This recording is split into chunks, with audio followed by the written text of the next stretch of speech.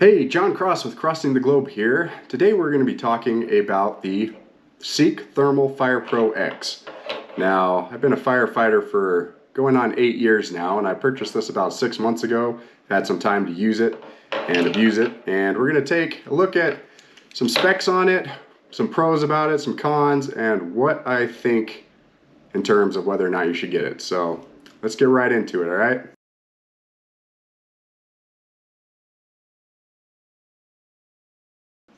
And here we have the FirePRO X. As you can see, this unit is a pretty small, compact unit. It comes in a bright color, so in case you ever happen to drop it on the ground or set it down somewhere, you'll be able to see it, which is real nice. Now, this unit has some interesting specs about it compared to larger units. It has a 320 by 240 resolution screen, which is very similar to larger units. They just have a larger screen. So this is a little smaller to see, those are a little bigger. Now, some things it comes with a nifty little flashlight with a couple settings on it. Those are kind of gimmicky, but it's always good to have a backup, I guess. Now, it also has a pretty good lanyard made by Gearkeeper, so this is a tough fire-built lanyard. I'm secured to the unit very, very well. I'm not really concerned about it falling or breaking, anything like that.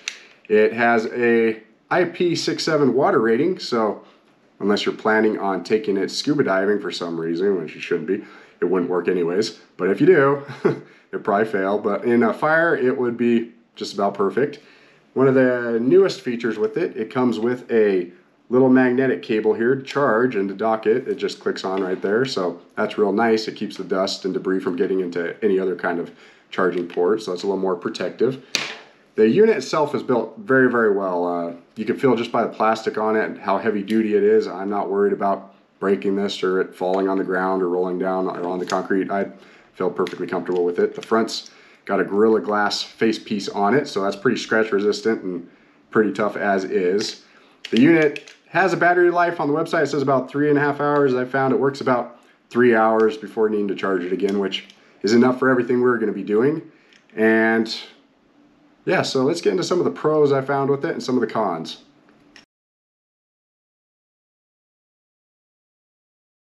Pros for the FirePRO X. The biggest #1 benefit I've seen with this unit is just its sheer cost. Now, most TIC units, the larger ones especially, like 5-pound dumbbells I like to call them, they cost thousands of dollars, and maybe a department can afford one to put on its apparatus or per station. I mean, just depends on what their budget is, if they can even afford that. This unit costs anywhere from a third to a quarter or more less than what those units cost. Even the units you can buy that are built into harnesses now, SCBA packs, that are built into the pass devices, they still cost 3 times what these things cost. And this is just as durable, just as good. The resolution, everything on it works great.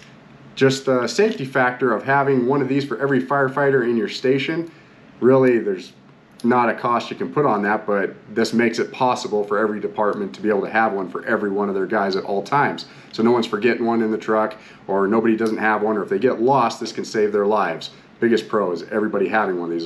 As firefighters, we know what that is and what it's like to be able to have one of these in our hands.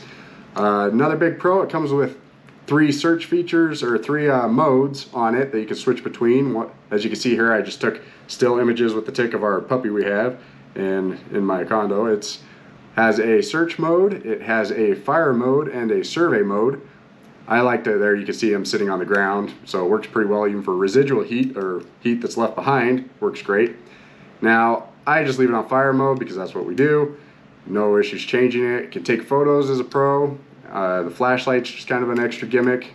I'll state some cons that come with those issues later on, but as a unit, to be able to give every one of your guys this, it's worth every penny, and it's cheap compared to others.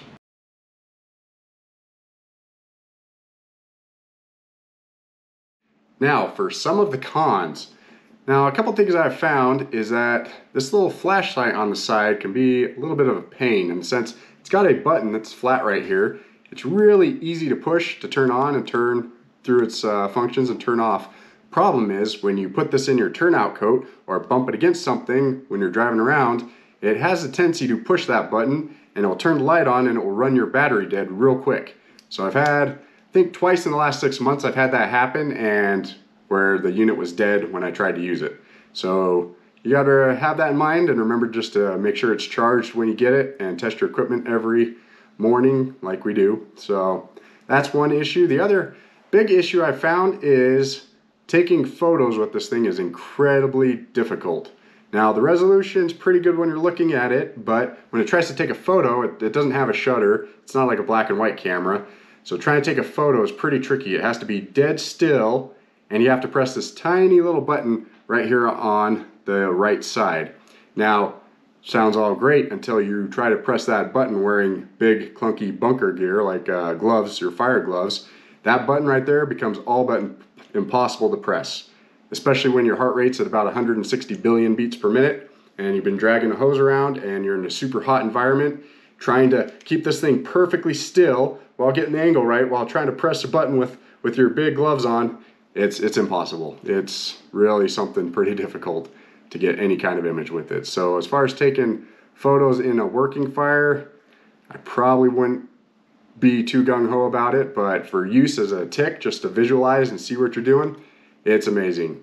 And the only other thing I found that's kind of a little bit annoying, I don't know why it does this, is when you plug this into charge, it turns the unit on. And so rather than just charging, it powers up the unit, so then you gotta go and you gotta turn the unit back off and wait for the little battery bars to show up on here that it's charging. I don't know what function or benefit it has to do that every time, but it's a little bit annoying. Not the end of the world, just something that is a little strange I found. Biggest thing is just the photos and that light turning on. Everything else on it is pretty amazing.